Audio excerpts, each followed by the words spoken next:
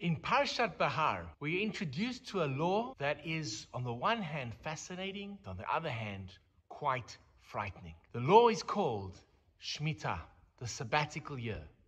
And the Torah tells us the following: for 6 years you shall work the land, but in the 7th will be a Shabbat to Hashem.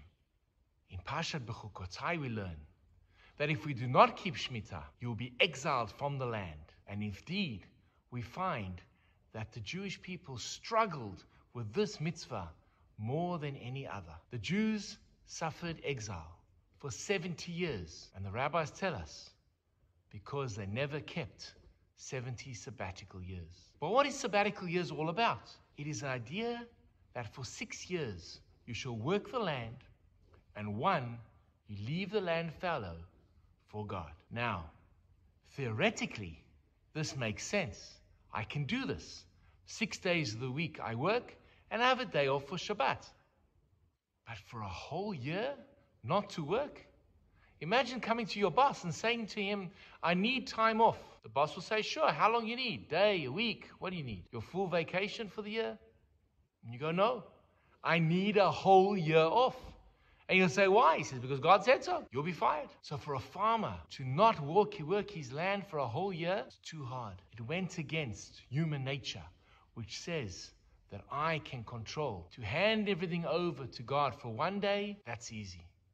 But for a whole year was too much. But here was something very powerful about keeping the laws of Shmittah. One that we don't even think about, and that is the laws of Shmittah challenge our human nature. We live in a world, and as human beings, this has not changed, where we believe that we are in control. And if I'm in control, I cannot leave over. And although I might think it, and I'll go to shul and believe it and listen to the sermons, and if you ask me, yes, but when push comes to shove, will you actually do it? Too hard. That was the challenge of, and this was why it was so hard. So what is the message to take home from the laws of Shmittah, the sabbatical years? It was a lesson in complete faith in God. That no matter what, everything will be for the best. God will take care of it. I saw the following story about the Shmittah Year of 1959. The Jewish people in the land of Israel were keeping Shmittah. Not all, not as organized as we have today, but it was being organized. They managed to organize food. But one thing they couldn't organize were onions. Couldn't find onions for whatever reason. In the 1950s, Egypt and Israel were still in a state of war. And an Egyptian cargo ship got caught in a storm and was heading towards the coast of Israel. The skipper, scared about what might happen, called to abandon ship, which they did.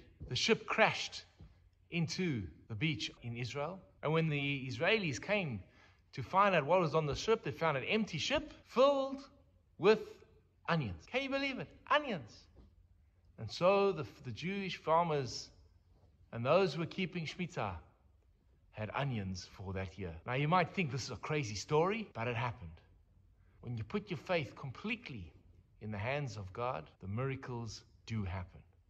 That was the challenge of Shmittah. It's easy to talk the talk, far more difficult to walk the walk. And that is the power of Shmittah and the test of Shmittah. Ashrei, praised are those who are able to keep the laws of Shmittah, and the lesson to each and every one of us in our own lives about where do we put God in terms of our parnasa.